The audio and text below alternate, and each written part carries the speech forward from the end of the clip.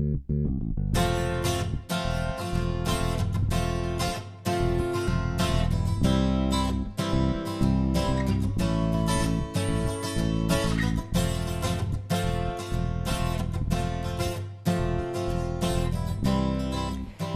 evening, everybody. My name is Mel Callan, and I'm one of the founding members of the Penfield Green Initiative. With me here tonight are my co-founders. We have Deb Murator and Sue DeRosa. Sue Pixley is in the audience, and Peter Maurer is in the back, and we're all part of the steering committee for the Penfield Green Initiative. We have a sign-up list if you'd like to join us on our email.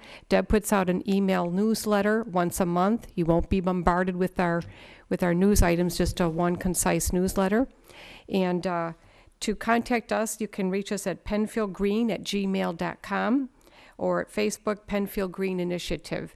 And on the table there is information about some of the programs that we've had in the past, so we'd love to have you join us at least on our email. Certainly if you want to join us in our committee, we'd be more than welcome to have you. We have a couple more members who couldn't make it here tonight, but Kate McArdle is one of them. And then we have a few of the member emeritus, as we call them, because they're active in some ways, but had to resign officially from the committee. Also tonight, before I introduce our speakers for the evening, we have a couple of guests joining us. One is the Penfield Victory Garden, and they describe themselves as Penfield Town residents who enjoy gardening together on a 3.3-acre parcel of land on 5 Mile Line Road in Penfield.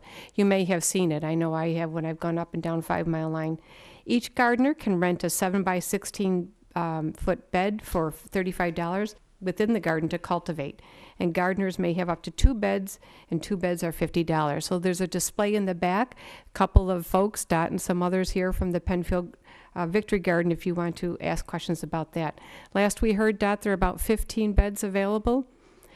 And the contact is the Recreation Department on Baird Road, 340-8655, and that's for the Penfield Victory Garden. And I have here Lori Bracolo, who's going to talk about their Lawn and Garden Center. Lori, a couple minutes for you. Thanks, Mel. It's great to see this many people even come out on this horrible snowy March day. I'm getting so sick of it. I don't know about the rest of you. But I'm kind of new to Penfield, even though my business has been over 20 years doing lawn and tree care services, IPM specifically, the approach that you're going to hear about today, and working with Cornell recommendations and all that for years and years. But what brought me to Penfield is we bought Countryway Garden Center down the road on Route 441. And we've just changed the name to Brocolo. It's just been 1 year, Brocolo Garden Center. We specialize in a lot of native plantings. The Victory Garden gets some nice offers for purchases, things like that. And we just hope to see you all there. Thank you. Thanks very much, Lori. Yeah, you're right. It's hard to think of spring planting and these kinds of things on a snowy night like tonight, but we thank all of you for coming. And we are very fortunate to have 2 wonderful speakers with us tonight. We have Brian Eshenaur, an extension educator at Cornell's New York State Integrated Pest Management Program. And that's what tonight's presentation is about, integrated pest management. And Brian is an IPM. Of course, it stands for Integrated Pest Management Specialist for Ornamental Crops in New York. In this position, he works closely with Cornell faculty, extension educators, and growers to bring research-based information and pest control solutions to greenhouse, nursery producers, as well as landscape professionals. He earned his bachelor's degree in horticulture from Delaware Valley College and a Master of Science degree in plant pathology from North Carolina State University. Brian's work career has focused on plant disease diagnoses with an emphasis on turf grass, trees, and shrubs. In addition, Brian's work through Cornell Extension involves insect and weed identification and their management in ornamental settings. Next, we have Lynn Braband. Lynn, a certified wildlife biologist, joined the New York State Community IPM program in May 1999 as an extension educator. From 1986 through 1997, Lynn was a company vice president and franchise owner manager with Critter Control, Inc., which is the nation's leading firm specializing in nuisance wildlife control. He has been an active participant and leader in both state and national vertebrate pest control organizations. Lynn has also taught several college biology courses since 1980. Since joining the community IPM program, Lynn has had major responsibilities in assisting New York State schools and municipalities in the implementation of IPM, Integrated Pest Management. As a volunteer, Lynn regularly runs U.S. Geological Survey breeding bird survey routes and participates on the management committee of a private wetland preserve. Thank you both very much for joining us tonight, and we look forward to your presentation. Lynn, I understand you're going first. Yes.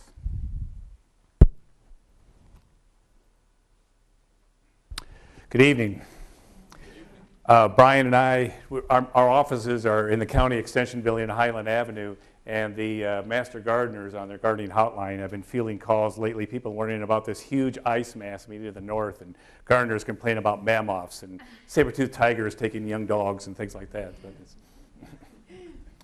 I will be giving first a very brief introduction to what integrated pest management is about in terms of the concept of integrated pest management. And then my area of specialty is with IPM pest management in buildings, so I'll be giving a general framework for that.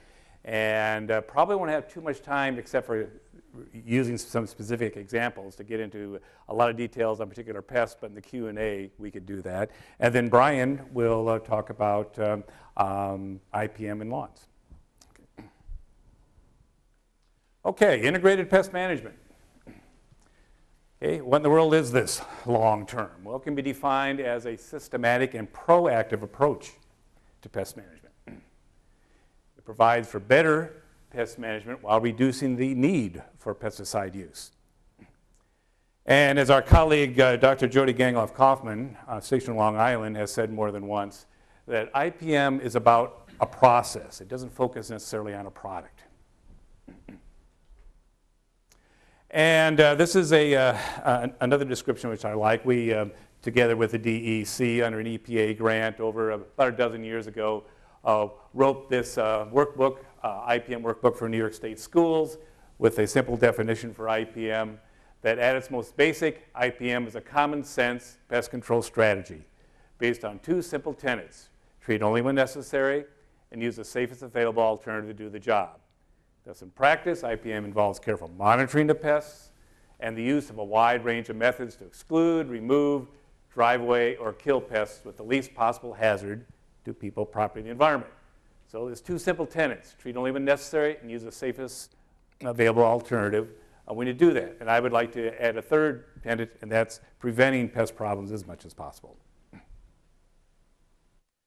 Okay, this is what we refer to as the IPM pyramid. It's just another way of pictorially showing the IPM concept, where the base of the pyramid is where you spend most of your time. And we'll be talking about that. I know Brian's going to talk a lot of that in regards to turf. And then when you need to deal directly with pests, as you go up the tiers, that's in the order of preference. Okay. And you see on the left that down the bottom of the pyramid, where hopefully you're spending most of your time, you're focusing on prevention, and as you go up the pyramid, then you're putting more in intervention. And also the relative level of risk tends to rise, as you see on the right graph, or the right arrow. Okay, well, what is a pest? Couple definition. Well, a pest is a living organism. And it's really not so much the type of organism itself, but rather the situation in which the organism is in. Okay. And so I have a few examples here. So like it may be a situation where it's causing property damage. This is termite damage in this situation. Another example of causing damage is eating or contaminating our food. So the house mouse and the cockroach are good illustrations of that. Health risks, human health risks. And again, we can point to these two guys again, especially this guy. And also just detracts from our aesthetics and comfort. And so, weeds going along the school here also. And And there's, you know, our friends the Canada geese on this ball field. So what is a pesticide? Interesting enough, there's a lot of misconceptions about what a pesticide actually is. Well, this is the actual technical definition. You can trace it back to federal regulations, that a pesticide is any substance or mixture of substances intended for preventing, destroying, repelling, or mitigating any pest. And so a pesticide is just not insect sprays. Weed killers, more technically herbicides, are pesticides. Mouse poison, more technically rodenticides, are pesticides. And it doesn't necessarily have to kill the pest, you see, repelling or mitigating. So chemical repellents are registered pesticides, at least the legal ones. And bactericides also, which we use in sanitizers, are technically pesticides, although they're regulated differently than most other pesticides. So what I want to focus on now, and most of the remainder of my presentation, is what I refer to as the 3, in quote, laws for keeping your home pest-free. And again, we probably all recognize that that's the ideal, the goal. You know, never having a pest in your home won't happen, but you know, how do I reduce the chances? And these 3 laws are sanitation, exclusion, and communication. And this is important whether you're dealing with an individual house or a large complex like this town hall or a school campus. First, I want to look at sanitation. Just a few comments, examples of sanitation. In pest management, when we're talking about sanitation of pests in structures and buildings, we're referring to this triad: food, water, and harborage. Harborage means simply a place for the pest to live. Okay. So when we're doing sanitation from a pest management point of view, we're eliminating or reducing these so that if pests do come into the building, it's not likely that they'll be able to get established. Okay. And again, this is sanitation from the pest point of view. A cockroach or mouse could care less if the middle of this room is clean. They want to know what's behind things in what we refer to as these little cracks and crevices where they want to live. Particularly important that there not be food for the pests left overnight, because most pests of buildings are nocturnal critters. Okay? And so it's particularly important, again, that food and garbage is not left accessible to pests overnight.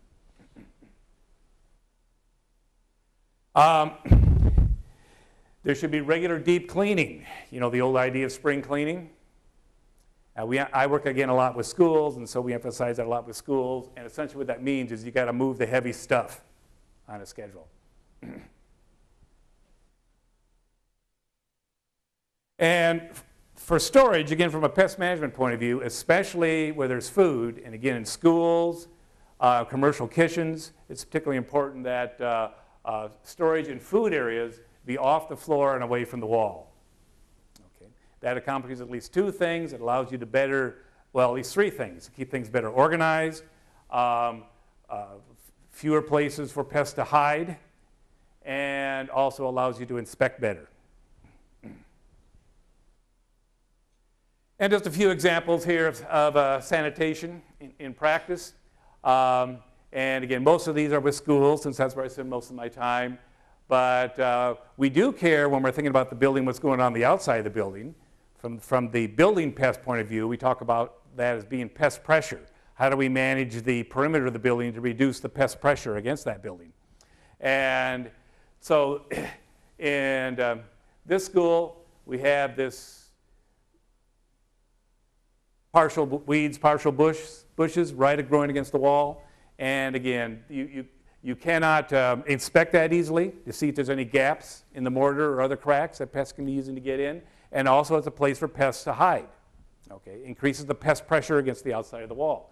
And so what the school has done is remove a barrier. We recommend that, you know, it's at least a barrier of at least a foot wide of a minimum of vegetation. You know, the least vegetation, the least stuff against the side of the structure, the less pest pressure you will have on the structure. Again, just accessible food. This was food left over a summer break in a home economics classroom. And so particularly places where food is left for a long period of time, there isn't a turnover of food, that increases the likelihood of pests getting established. This is pretty interesting. This is a cake in a hotel room. It's a hotel room where we were having an IPM meeting. And these are all these little dots are ants. And so the hotel staff regularly brought cakes there, and the ants knew it. So as soon as that cake was there, the ants came out. And so, you know, this is the result of lack of sanitation with a feeding pattern established with the local ants. One common place for structural pests is often under sinks because they have often a source of moisture. The pipe chases go into the walls, gives them highways to go from the wall voids out into the room, and not uncommonly food in there too. So when we're doing inspections, and these cavities underneath sinks is a good place to look. Again, this is emphasizing a good point. This is in a school cafeteria, looking underneath the large commercial refrigerators. That you've got to think like the pest. You know, this individual can't do an inspection for pests by just walking down the middle of the floor. He's got to look for where they occur. Okay. Vending machines, again, for homes. I'm sure we're not dealing with vending machines, but in a place like this, the town hall, definitely schools, definitely is that often a source of problems for pests because it's a source of food, crumbs, often water from condensation from the plumbing associated with that, and shelter. And these things are heavy, so they don't tend to be moved a lot. Okay. This is a janitorial closet in a school. And, you know, if we were honest, we could have probably, many of us find places in our home that look like this. Okay. This is what in pest control world we call clutter.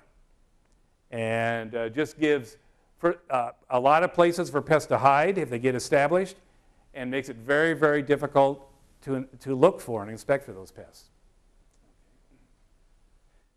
Again, the dumpsters, again, in a school situation, but the idea that reducing pest pressure against the outside of the structure and garbage management. A good homeowners, for schools, we say the further the dumpsters are away from the kitchen doors or the outside doors, the less pest pressure that they have.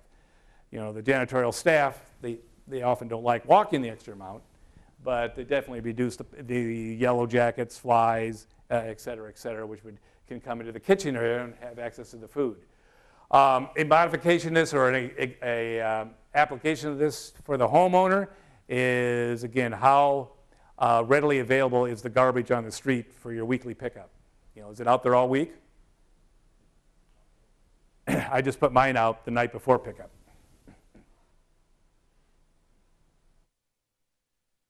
Again, this idea of reducing pest pressure against that outside building. And so organic debris, which is built up around the foundation, moisture around the foundation, all contributes to several different types of pests being associated with that foundation, more easily finding their way in.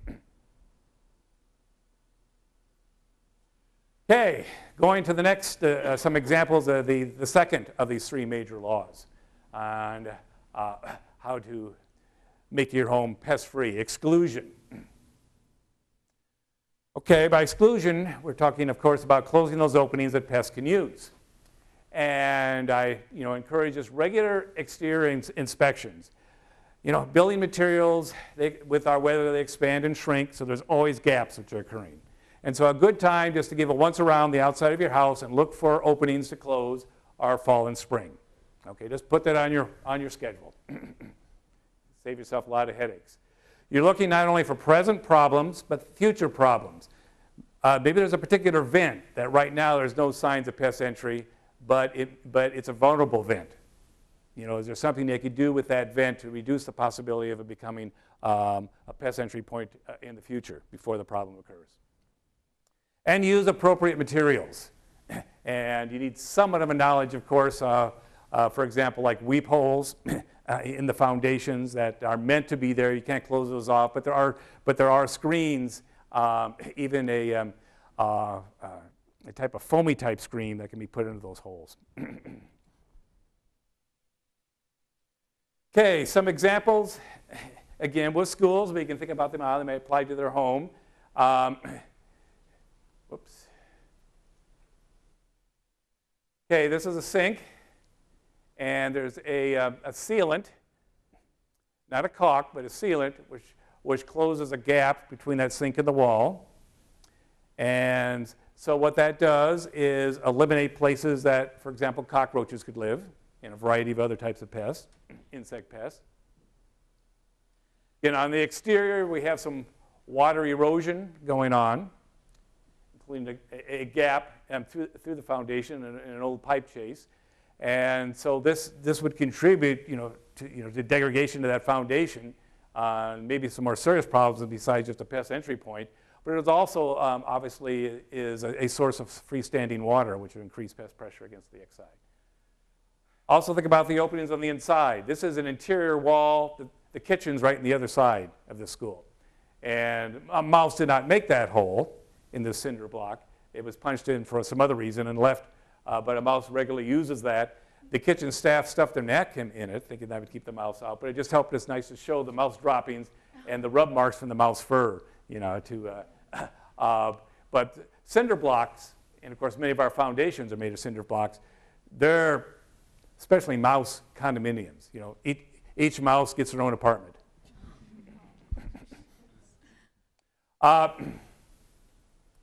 And some examples of exclusion. This is a use of a expanding foam gun, which is about 5 times easier, nicer to use than the cans you get at the hardware store. You get them from building supply companies and pest supply control supply companies too. Gaps associated with this bay door, which can allow pests in. This idea is look for and take care of those exterior openings, okay, before you have a pest problem. And then just closing open like pipe chases underneath this sink is good for internal exclusion for reducing those highways that pests can use to move around within the building, and also reduces those places that they can live. Okay, the third law then, not going to spend a lot of time on this right now. When we're working with schools, it's more systematic. But for everybody in the household, they've got to be on board. Okay, it's communication. So the key to our IPM is that it provides better pest control while reducing or eliminating risks associated with the dependence on pesticides. That's what we want to get away from, is depending upon pesticides. Because if we're just applying a pesticide for the same problem, you are not solving a problem. Okay, during the Q&A, we may want to look at some of these. If you like, we can even look at I have very brief slideshows. It might be easier just to describe. These are some of the more common household pests. Occasional invaders, that's the lingo within structural pest management. We refer to box elder bugs, cluster flies, ladybugs, things like that can't reproduce in our homes, but they like to come in, especially in the winter. And of course, the guy on the radar screen is the brown marmorated stink bug, which I have a specimen of.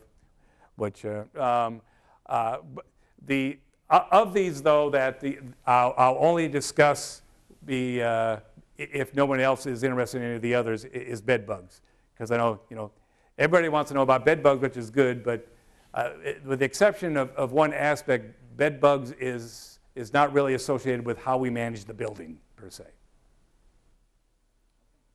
Brian? All right. It's going to take me a minute. I don't know. Yeah, any quick questions while Brian... So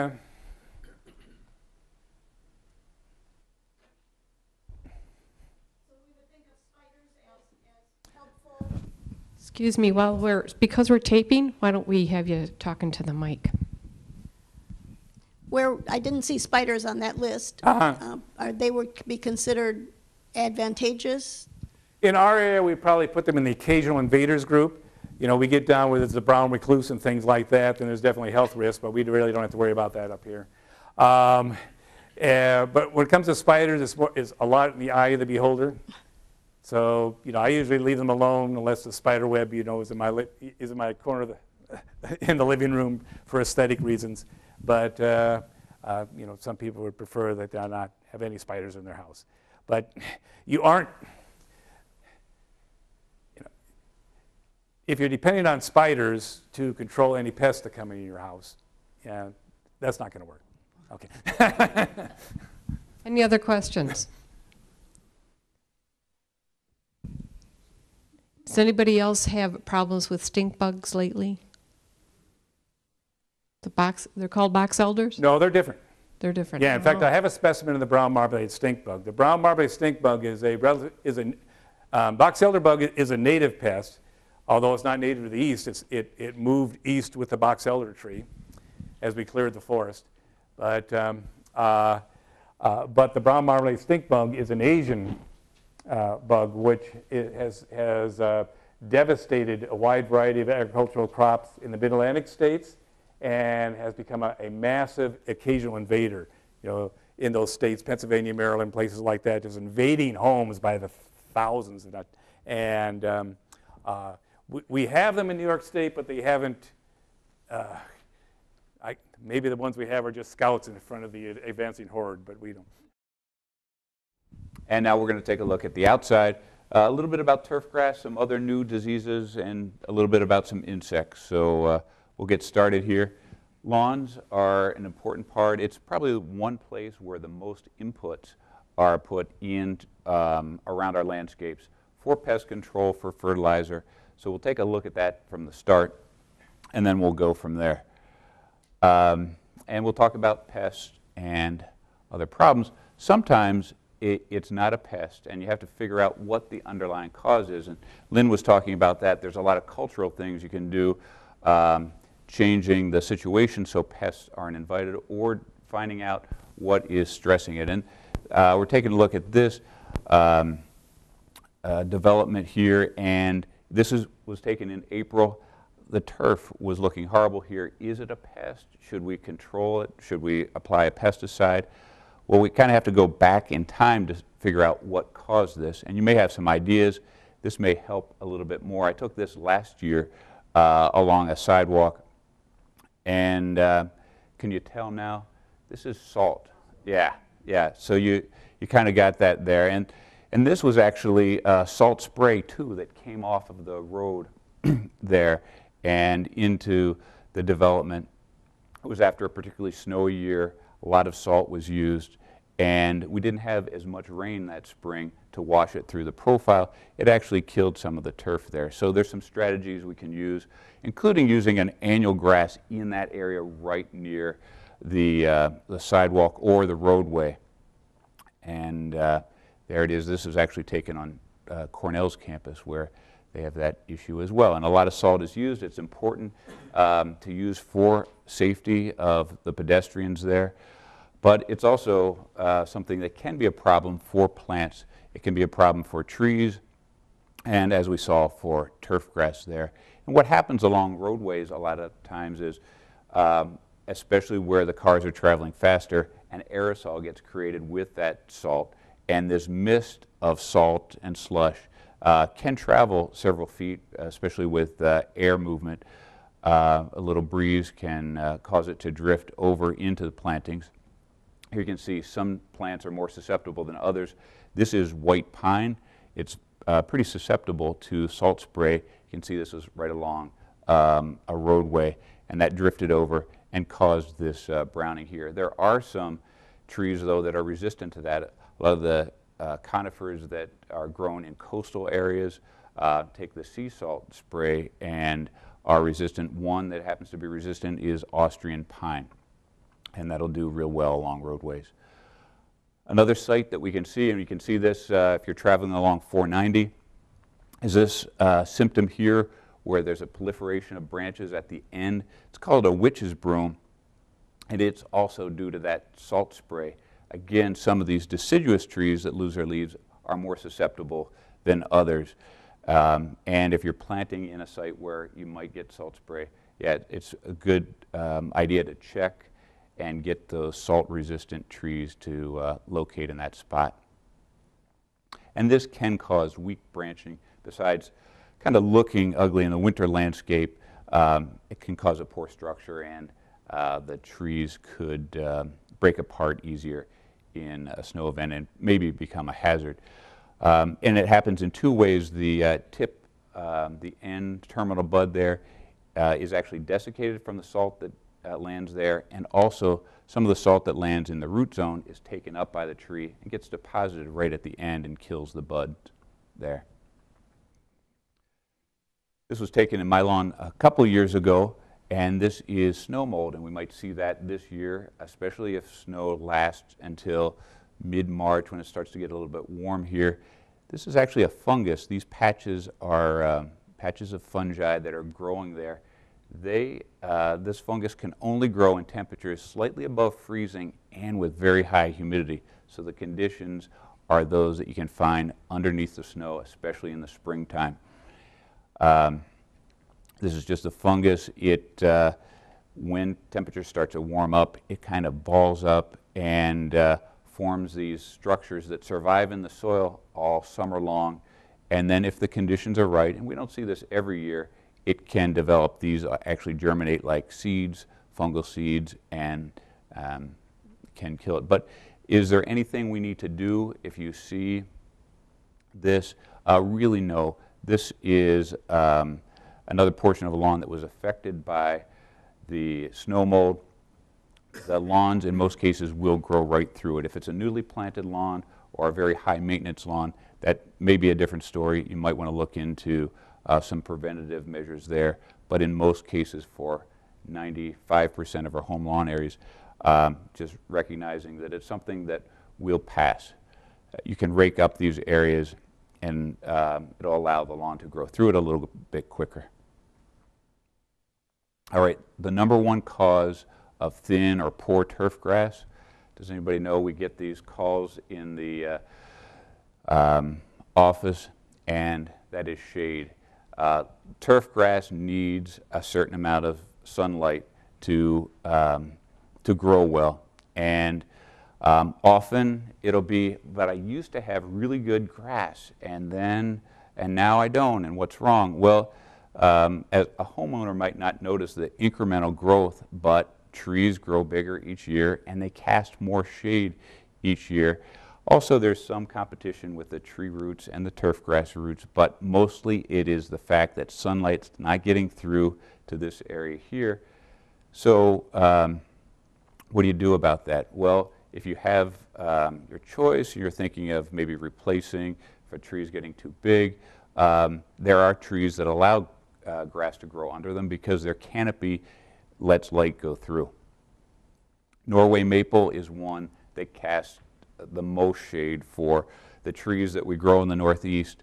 There's not a tree that captures as much sunlight and causes heavy shade. And this is looking up through the canopy. You can see there's very few spots here where the average Norway maple would allow sunlight through, compared to a honey locust where we have these big places where shafts of light can get through to the ground, and we have some nice turf growing there underneath the honey locust. There are lots of other examples that where turf and trees are compatible. Here's a larch. This one actually loses its needles each fall, but has a very open canopy, and grass is growing just fine under there. So managing turf in the shade. Well, if you are trying and it's a light shade, you can use a turf grass called fine fescue. It's a whole group of grasses that do well in the shade. But it's possible that it's even too much shade for these shade-tolerant grasses. So you can think about, if you have a stand of trees, maybe thinning that stand out to allow light in if turf grass is important to you. Or you could have an arborist come in and cut selective branches out to allow sunlight to reach the ground below to support the turf grass. Or consider eliminating the turf. Why fight it? You have the trees you like. think about a different ground cover there. Here, below these white pine trees, they just took and edged here a nice edge and allowed the mulch to be the ground cover, and that's actually pine needles that fall naturally there, and some that fall out on the lawn get raked back into that area. So instead of really trying to get grass growing in that shaded area, they just went with what was natural there. There are lots of ground covers that are a possibility. Hostas can grow in the shade. English ivy and pachysandra also do really well in very, very low light that will not support turf grass. And I'll just mention for a second, we have the handouts here, and I'll leave some here at the town hall that you could pick up later. But we have this publication of weed suppressive ground covers. Some of these do real well in the shade, and these are some of these plants emit some natural herbicides, so they're naturally controlling weeds when they're planted in groups. All right, so the most important maintenance practice for thicker turf and for fewer weeds is mowing, believe it or not. We're going to talk about why that is and the practices that we recommend. And this is based on a lot of research. Really, to suppress weeds, leaving the turf at 3 inches or higher does a great job. It just doesn't allow the weed seeds to get in and germinate when you have a higher canopy like that. And a lot of people like to go a little lower, used to seeing putting greens on TV with the golf, but those are specialized situations and require a lot of input. Also, we want to say leave the clippings because you can fertilize less. The clippings really melt pretty quickly in the lawn. They quickly become organic matter, and with them left there, you have everything you need for new grass blades, and it's actually a natural fertilizer. And keep the mowing blade sharp. That actually eliminates some water loss. I like this slide. Just it shows you that if you cut really low, your maintenance level will increase. So the shorter the blade, the higher the maintenance. And that's because your roots are shorter. There is an impact to the plant when it is cut so short. It can't support as many roots, and then your maintenance level increases. You need to water more often, you need more fertilizer, and you're more susceptible to pest invasion if you have a shorter blade. So keeping it at 3 inches or higher makes it a lot easier to maintain a healthy turf. And we have some of these guides to hand out just as a reminder. You could use a ruler, but this is kind of a nice guide. It has some tips on the back that just serve as a reminder that the ideal cutting height is about 3 inches. And the dull mower blade, if you haven't sharpened your mower blade in a while, it's a really good idea because the dull mower blade of our common rotary mowers beats the ends of the grass blade and frays them apart, and you lose more moisture. The turf is more stressed. It becomes more susceptible to pests, and they actually have found an increased fuel use because it's harder to push, it's slower, it takes more effort for that blade to go around for the mower. So to be efficient, make sure, depending on the size of your yard, it's every year or every other year. The folks that go around and mow lawns, they're doing it once a week or more often. And a reminder, there's some research recently out of Michigan State, and it tells us that the mulch leaves are actually good for the lawn. They, in some cases, can reduce the weeds as well, putting that layer of mulch there as a barrier for weed seeds. This is just a shot to show you that you can take a pretty thick layer. It is possible to overwhelm a mower, so you know if you have several inches, you'd want to rake that up, but otherwise you can mow it, and you'll have these little bits that'll quickly filter in through the grass blades and just become organic matter there in the lawn. So just as a reminder, mowing right, we can say 3 inches or higher, mulch the clippings and the leaves, have a sharp mower blade, and if you're going to mow like this, wear a helmet. Wear a helmet. They actually have lawnmower races. Do you know there's a circuit for lawnmower races? There really is. Some fertilizer tips. Timing is everything. And we'll have reminders really soon. During the NCAA basketball tournaments, I think some of the lawn care, the national companies start advertising that you should fertilize now. It's a little bit on the early side in March, especially with the frozen soil out there, to start fertilizing for us here in the Rochester area. So we want to pay attention to when is the right time of year to fertilize. And some of it is the expectation of your lawn. If you have a very high expectations, golf course type lawn, maybe you're going to fertilize 4 times a year. If it's more scaled back, have some kids running around, you want to fertilize a little bit to make sure it's a healthy, thick turf, and you're fertilizing a couple times a year. Then the first time of the year would be around May. We don't want to fertilize too early to feed this fire of a lot of top growth that occurs. And you know, if you are mowing your own lawn, it's hard to keep up with the lawn in late April, May, maybe even through the beginning of June, because it's growing so quickly. So if we wait until mid-May, that's going to meter things out a little bit. It's going to help the lawn there. It'll help it through the summer. During the summer period where maybe the lawn goes dormant, unless you're irrigating, it's not a good time to fertilize during the summer stress period, because the grasses that we grow in the Northeast are cool season grasses, and they grow the most in the spring and in the fall. Another good time to fertilize is right here in September, maybe mid-August through September. That will contribute to good root growth at that time. And looking at a bag of fertilizer, we won't get into all the detail here, but we will talk about the most important nutrient for turfgrass growth. It's really key is nitrogen. And you'll see that as the first number on the bag. And then phosphorus and potassium, we're only going to use those as needed, and hopefully most of the phosphorus is at 0 right now because that can contribute to some pollution in our waterways.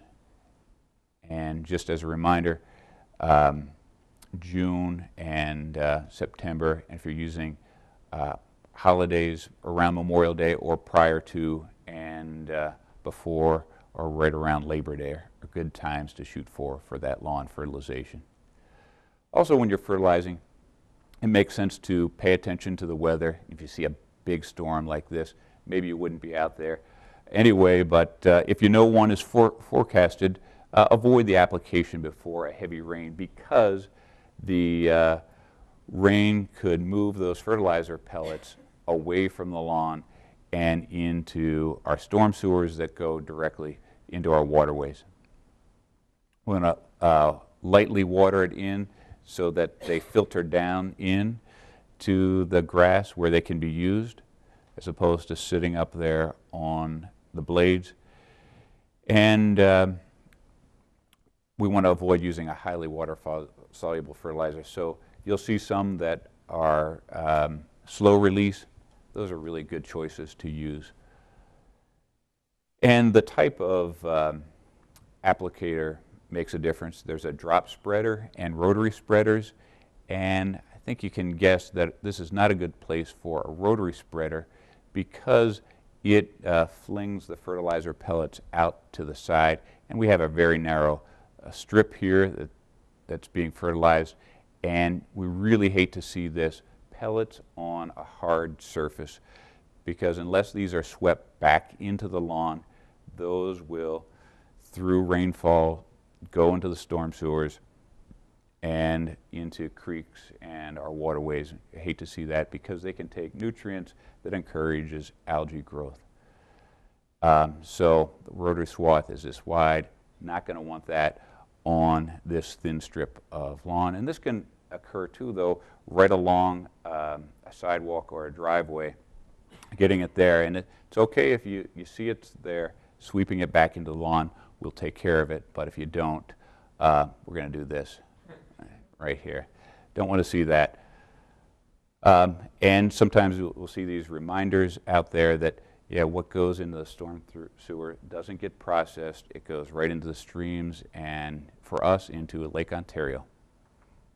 So there are lots of pollutants, and this is kind of the bad side where we can see clippings and other things, fertilizer going right into that storm sewer. And this is why it's important here. We have lawns, we have our waterways that we want to keep healthy.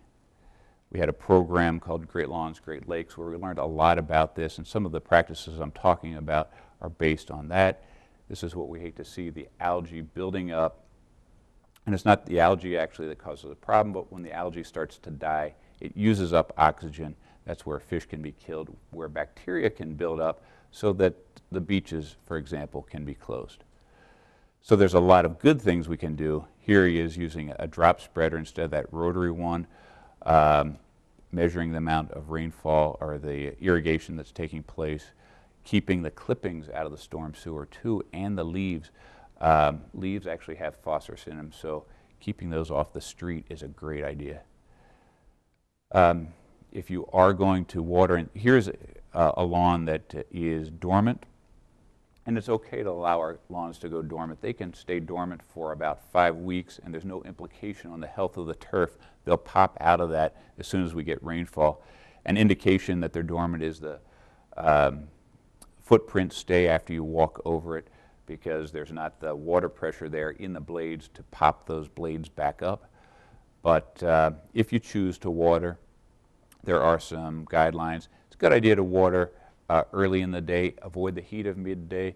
You can lose as much as 30% of the water directly to evaporation, so it's never making it down into the grass roots that can use that, so avoid midday watering. Also, determine the amount of water by collecting. Have something out there so that you're not overwatering or underwatering, and the amount would be about an inch per week.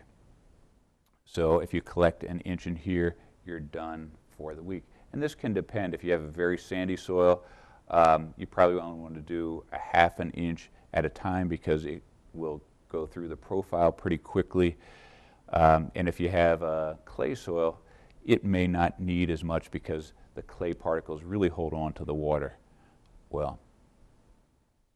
All right, we have some time to talk about some landscape pests, moving away from lawns there a little bit, and some of the diseases that we may see.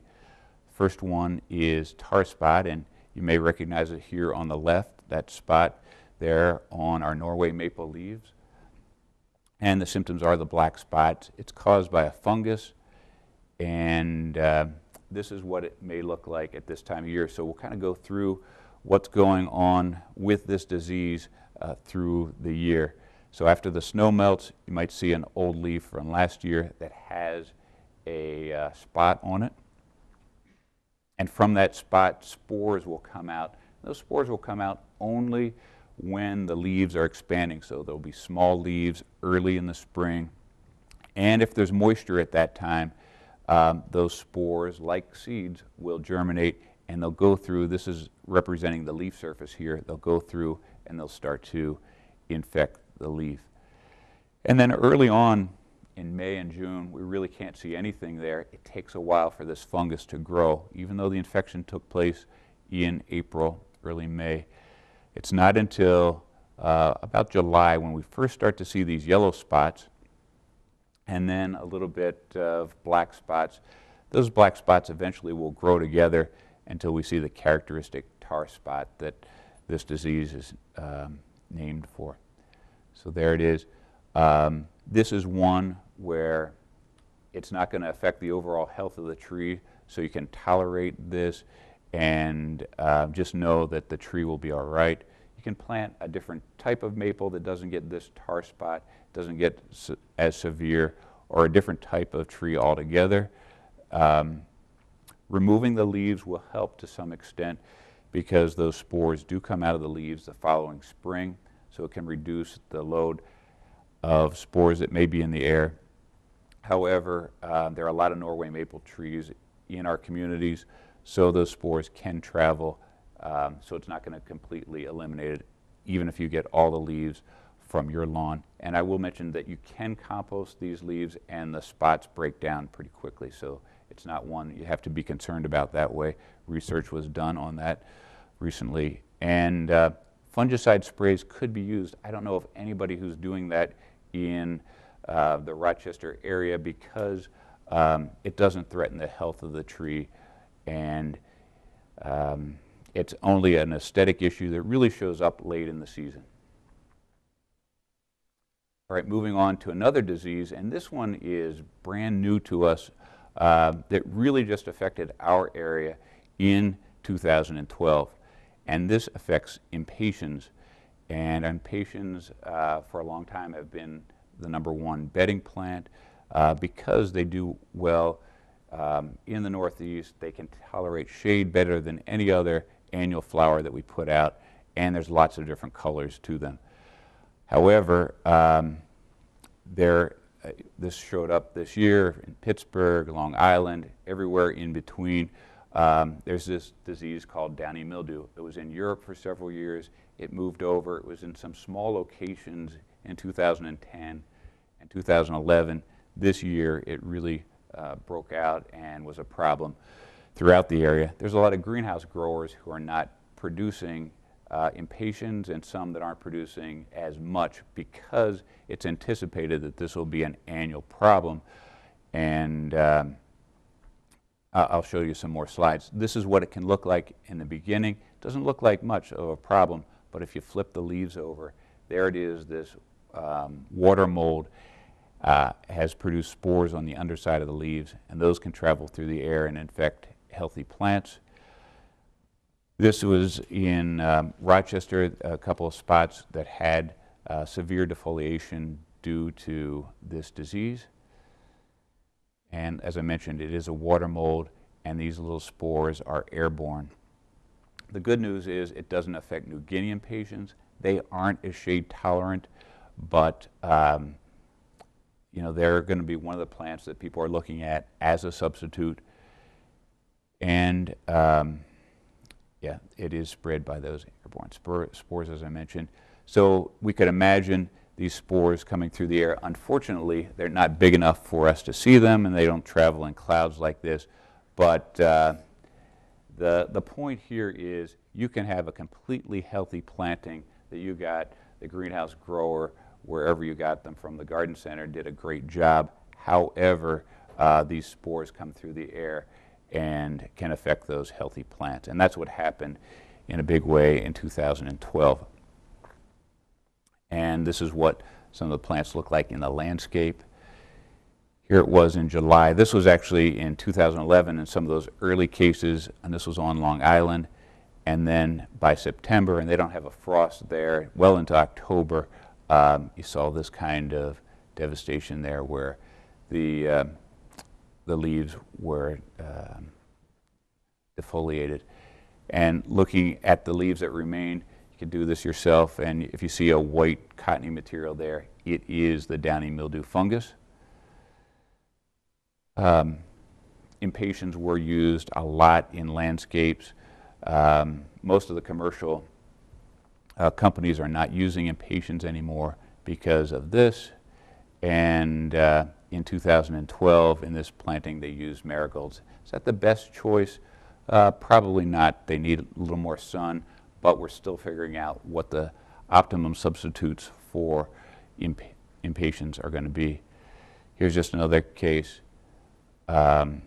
with impatiens that a month later, the weeds are growing, but the impatiens didn't make it. So this is why things are going to be different in 2012 if you grew impatiens in the past. As I mentioned, New Guineas don't get downy mildew, and begonias are safe as well. Lots of opportunities there for other bedding plants to use for this year.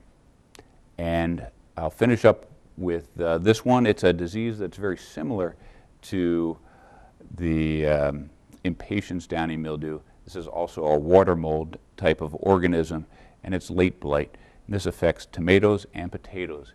In 2009, we had a severe outbreak of this. And in fact, if you were growing them in that year, you probably lost your plants unless you were using something to protect them. There is a nice website that's available now because this affected growers. This is primarily geared towards them, but they welcome homeowners to use this. If you go on usablight.org, this is a multi-state effort, and you can see where late blight is occurring. So if you see it's occurring in a neighboring county, then you may want to start treating your plants. There's a couple of fungicides that can be used. There's even an organic option that's a copper-based fungicide that organic growers use, and you can buy that for your home garden if you want to. And I did this in January. I made this slide. It's already occurring in Florida. Some of these diseases, like late blight, it doesn't overwinter here, so it has to make its way up through storm events or if transplants are brought up. So we can see it travel up the coast as they start putting tomatoes in further south, and kind of monitor it. And if it's a hot, dry year, we may not see it develop. Or if it's like 2009, it developed in June, it was wet enough that by July and August, most of the tomatoes and potatoes were taken out. So as I mentioned, it was a bad year, 2009. It affects the fruit. Here it is on potatoes. Starts out with these small spots, but it can lead to complete loss of the plants. And this is actually what caused the Irish potato famine when they were relying on predominantly the one food source there. And good note to finish up on, there is good news. There's a lot of beneficials out there. If you have a diverse landscape, you can see some of those, like this ladybug here. And ladybugs eat plant lice or aphids. They do a great job feeding on those. And you may not recognize this one, but this is a ladybug larva.